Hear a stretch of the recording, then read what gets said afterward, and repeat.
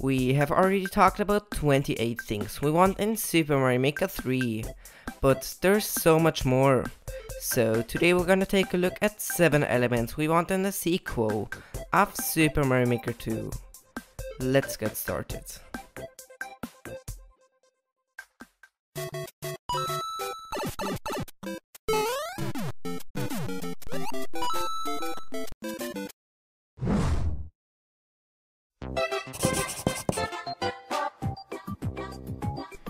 First of all, we have the ability to search a level by the name. Normally, you can't find a level like this. You always have to enter this long code to get to a specific level. But it would be so much easier to search by the name, because you can remember it much easier than this long code. Of course, the code option should be still available, because multiple levels could have the same name.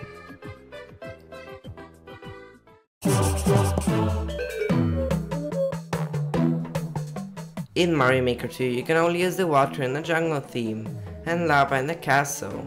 Why can't you mix everything up? I would love to put water in the underground theme, and lava in the overworld theme. But this is not only the problem, because when you're able to use water, for example, you cannot put it in specific parts of the level. It just stretches over the whole level.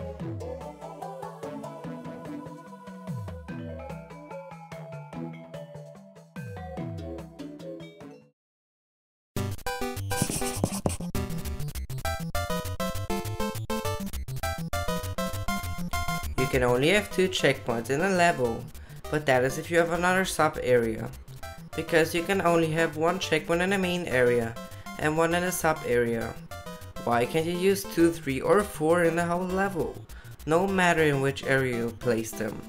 This really would be a great addition.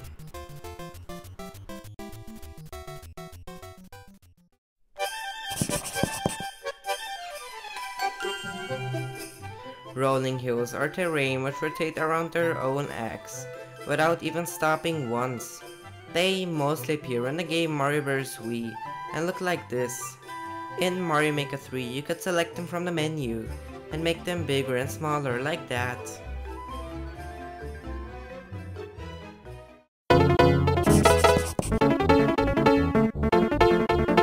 We should get more Cheep Cheep variations because they're already very useless. You could turn them into a spike Cheep Cheep or even into a boss fight like in Mario Bros. TS. This could add a reason why more creators of levels should use them, and they will not be so useless anymore.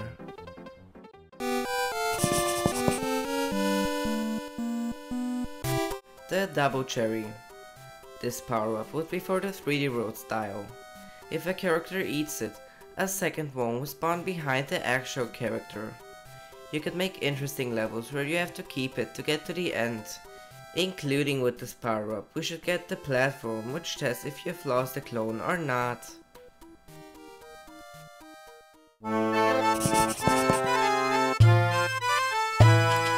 The thing which all bosses have in common are their hit points. If you hit them 3 times, they die. But it would be so much better if you could select how many they should have.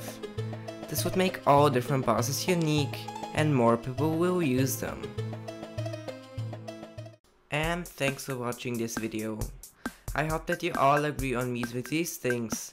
And if you enjoyed this episode, don't forget to like and subscribe. And hit the notification bell so that you stay alerted when I post something new.